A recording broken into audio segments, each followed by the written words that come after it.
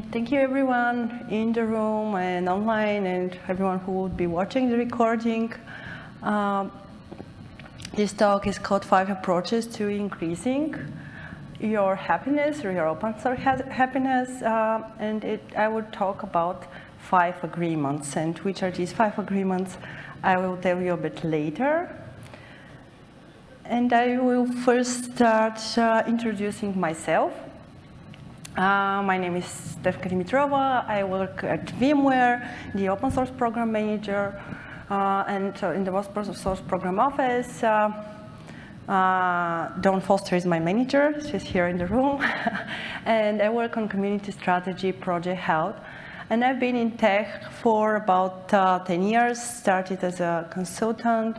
I have a business economics background, so I was non-tech in the tech company.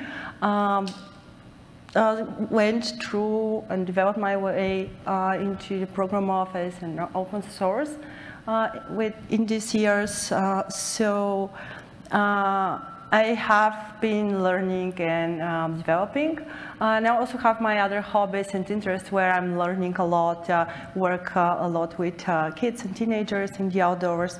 I do improvisation theater work, most for social causes. So these all daytime jobs and hobbies or other activities have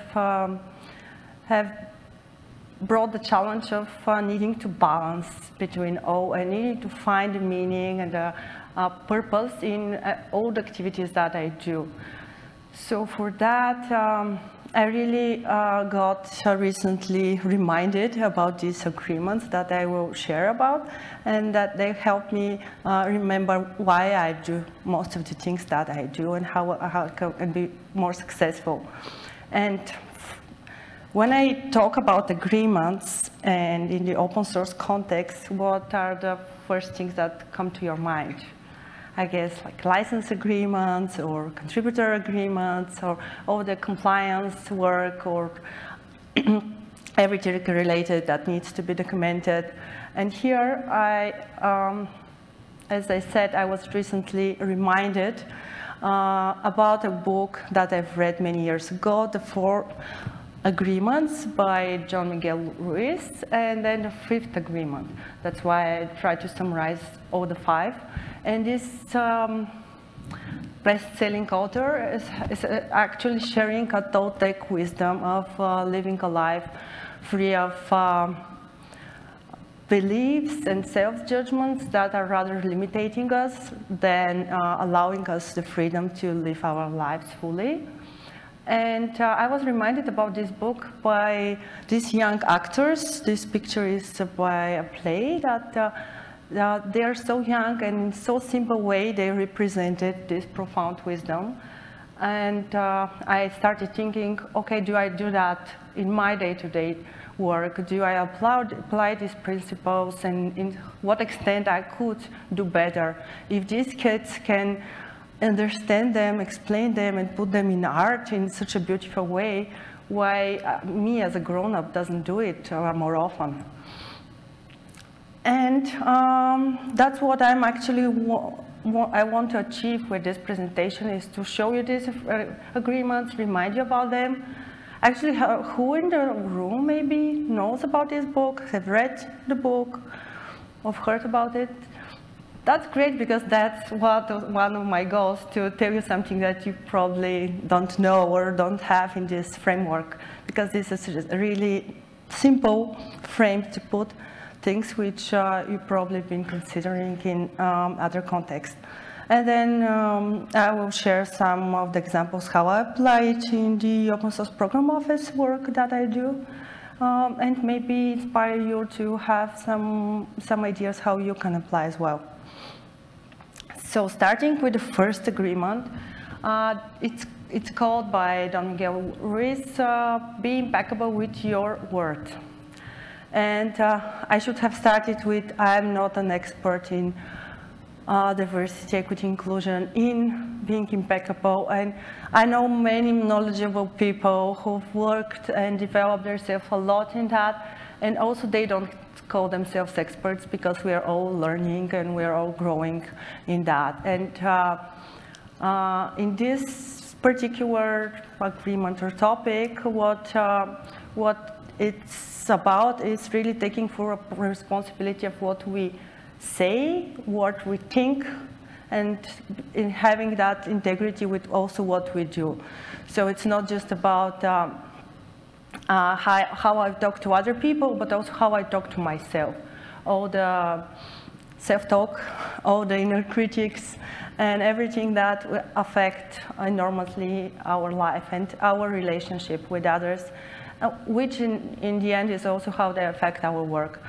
And this includes also, of course, using the constructive and inclusive language, being free of judgments, and in all communication channels that we can do that. So it's to be considered in emails, in meetings, and in some cases, also all the language that we are using affects others. So how we do it, and try to be integral with all of that.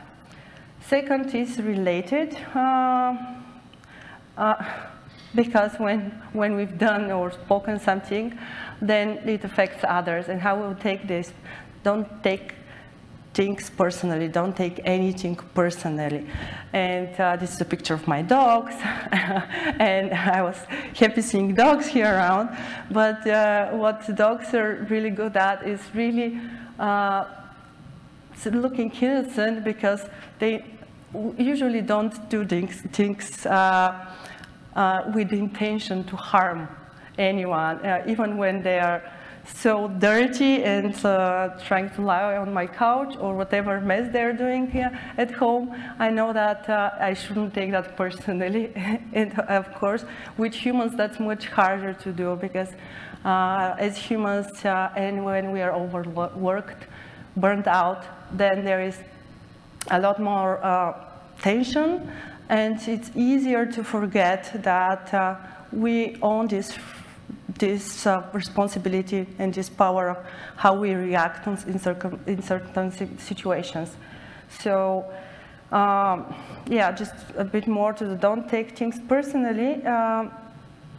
It's really about that we are clear about how we react on the response when, and especially in tough conversation when someone might think this is pointed directly to them. And my personal example, in my day-to-day work, I need to remind some cases, maintainers or teams, that they need to do certain things, like responding in some time frame on dependable alerts. And this is just a reminder on my side. And when this comes in a bad timing for that person and they react to my reminders, if I take this personally, that will spoil our relationship, or I might start feeling dissatisfaction of work, because then my work involves these hard conversations or reminding people of things that they failed to do in time. And when I realize that their reaction is not personally to me, it's just a reaction of being overloaded and trying to balance priorities, then it's much easier to do that daily work. So next one, what I thought is the third agreement is don't make assumptions. And as I mentioned, I work with kids and teenagers a lot, and kids are just great at asking questions when they don't get something, when it's a new situation, when it's a new circumstance, when it's something that's challenging, they will ask how it's done, why it's done. And that's so normal. And I'm a person who tries to understand things before asking. And I've known that makes me do something slower than if I would have asked questions. And I try to get reminded by this work that it's so simple to just double check. Did I really meant this, or did that task or that requirement was really about doing this or that, or I'm doing some extra work, or I'm doing entirely additional work that wasn't required by me. And this also involves documenting things, describing them well enough so that people don't make assumptions, and it's related also which roles does which activities, or what's the growth path in a community, what is the usual way to respond, which channels do we use to respond in certain projects or communities, and then we won't leave people with like false expectations. So again, it's our responsibility to take care of that. And it's also, as I said, I'm a non-tech person in tech environment. Initially, when I start in a new team, I often get myself in a conversation when I hear abbreviations or terms that I don't understand. And then I need to ask questions. But now when I need to onboard someone else or need to share information, I try to use less abbreviations, or I try to explain a bit more so that don't assume that people just get it. And I shared about how we can prevent making consumption is just documenting things better and having a Q&A or frequently asked questions, just allowing some more time and freedom. And this also means being also aware and respectful of people that would be shy or would have other reasons to don't really ask so directly. So we need to provide various channels for them to ask just questions in a way that they will be comfortable asking the questions. And always do your best. That was the fourth agreement, which concluded the first book that I've shown you from Don Miguel Ruiz, and it is about doing your best at a given moment. Here, one critical part is at a given moment, because as I've chosen here a picture from a mountain hike, at a given moment depends on the circumstances, on your physical condition, on your mental, emotional state, on the team's current conditions, and it's clear in the mountain you adapt the goal when the weather is bad, when the group's not feeling well, or whatever. And so, and we're much more judgmental to ourselves in our work. And right now I'm definitely jet lagged. I lost my voice, so my personal best today would be different from my personal best when I prepare the presentation and practice for it at home. So being kinder to myself and to others about this best would really help also communicate and to negotiate the goals with others, and in the team and in the company and in personal lives, of course. And here it's also related to doing. So always do your best, emphasis on doing rather than just thinking about it, planning about it, and lying on the couch and don't move. Here, what the book says and what I'm trying to remind myself constantly and others is to try. Even if I fail, at least I've tried. And with open source project, we see that there is a lot of innovation experiments involved. Not everything would be great, and but until we try it out, that we would never know. And part of my work in the open source program office is also helping projects be sunsetted. So helping teams as good open source citizens communicate when they're no longer actively maintaining a project. And I'm trying to investigate, and I was reading and researching about it to see, and that's according to that data that I found on GitHub. So I'm assuming here, so estimating that about 16% of projects will be inactive in 1 year after they've been published on GitHub or published. So you know that not everything will end up being used. And in 5 years, actually only half of the projects will remain when this trend continues. And I've observed it and derive data from it to confirm my observations.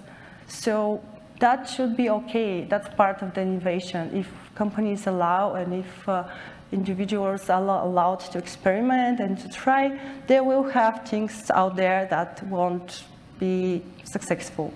And if we are accepting it, we will be less judgmental to ourselves on that again. And that will give us the freedom to act and to try out more things. And the fifth agreement is an entire book, because in a way it helps explain how to apply the previous four, given that we as humans are all biased. That's why we have all this unconscious behavior or perceptives. That's why we try to educate ourselves more. And that's why we are all telling the stories in a different ways, and we're all having our different stories. And it's called Be Skeptical and Listen for the Truth. And skeptical exactly because of these biases, and being aware of our own biases, of everyone else's biases, and just be open to listen to and this is that listening is the entire whole art, because there is a lot of layers of what we actually listen, what we hear when we listen, who we listen to. And it requires being present and respectful of everything that will come up, and not only to others, but again to ourselves. Being respectful also means that for me, I'm based in Bulgaria, in Varna, which is so far away, and being here in Canada, I see so many things that are just different. And I know that I have unconscious biases. I know that I have my fears. I did a quick escape through to the mountains, drove through Squamish and Whistler, and I was almost frightened to see bears, because I've heard rumors that there are a lot here and they're scary. And these are my biases on how people are surviving here. And I know that I have many more biases that I'm unconscious about, and if I accept that, I'll be much more willing to grow and to develop and to learn in these areas. And what I do in my job to really support this being skeptical and listening is doing interviews, trying to listen to people, asking questions, allowing them this time to pause, so that they also learn about themselves by answering my questions, because this is just the necessary time to be present and to pause. And as I share that, I will show some examples of my day-to-day job and how I am applying the principles.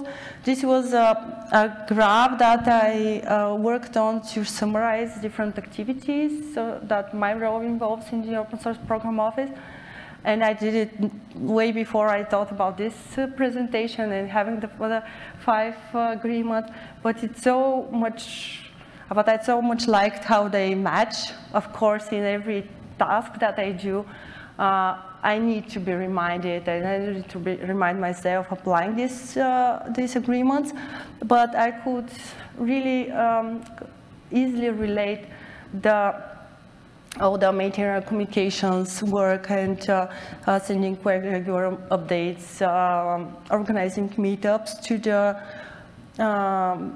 being impeccable with your word and all the communication efforts. Also, what I shared as an example of security work is here I need to be constantly reminded about not taking things personally and just doing my regular job.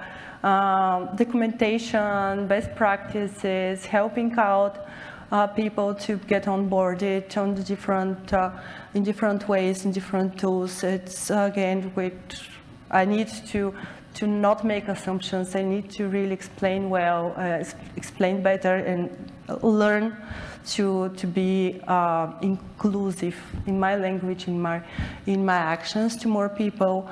And I mentioned about cleaning up and doing working on sunsetting of projects in terms of doing my best.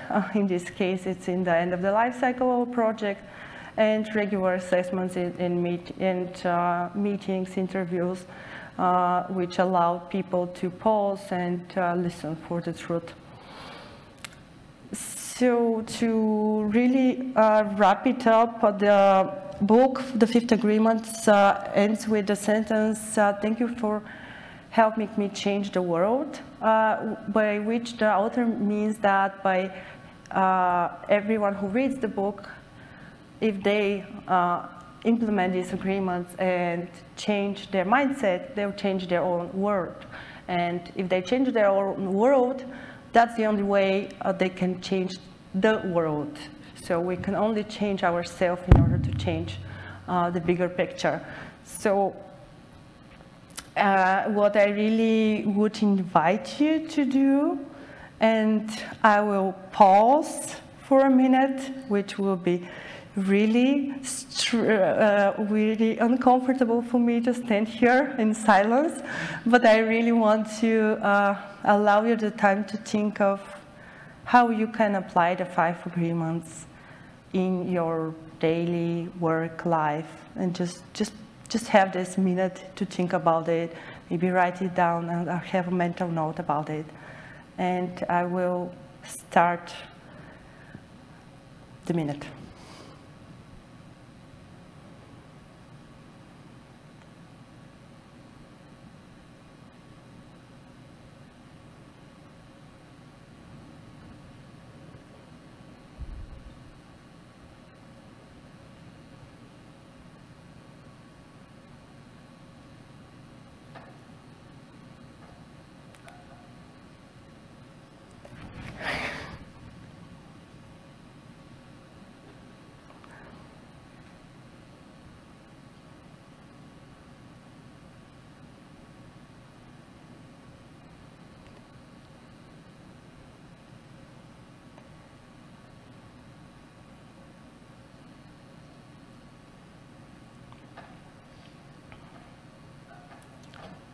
The minute is over, but if you need more time, I will be happy to allow you that time. Just looking at people, I think you have some thoughts in your mind, and what I would encourage you to use the rest of the conference, use the rest of this presentation maybe, as well, to take time, share and discuss, and we as humans working in a fast growing industry environment in this world, we try to think big of really 10 things or 100 things, or a great big project to start off when we want to change something, or it might be only me, how I do it. And that's why these reminders stays commit to one small actionable item. So not really some great commitments, because then it gets again into the trap of failing when it's too big, being self-judgmental, don't want to try again. But when it's something small, actionable, which we could do, and some ideas about it would be really to check on some of the yeah, I will go back to the previous topic, to really next time when I feel that I'm going emotional and I'm going to react to an email or message, to instead of that get out of my desk or my workplace, go for a cup of tea or a cup of water, allow myself to breathe and relax, and then just consider, if I wouldn't think that personally, what my reaction, if I wouldn't take that person, what reaction might be. And that might be as simple as that, and not commit to do it every time, just commit to do it once. And if it succeeded once, then you might do it again. And of course, or sometimes when you're feeling that you are failing with something, is just get reminder, was that the best I could do today? Yes or no? If the answer is yes, so then, yeah, give yourself the gratitude that at least you tried, even if it was a bad day for you. So that's my invitation to really use that time until you probably remember these disagreements. And I really thank you for helping change the world, because that's what you do by being in this conference and being there for yourself and for others, and being in the communities that you are in. And with this, I allow for any questions, comments, sharings.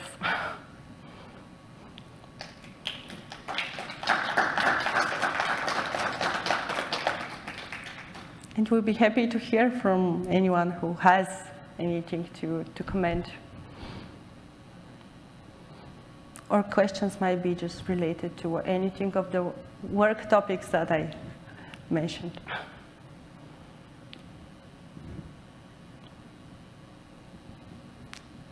If not, we can talk later. And their microphones, we need to use them for the live stream, or I can repeat the questions, of course. I thought you have, but I'm not sure.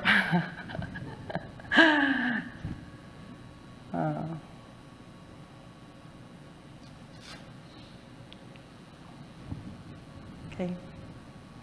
Okay, then thank you all.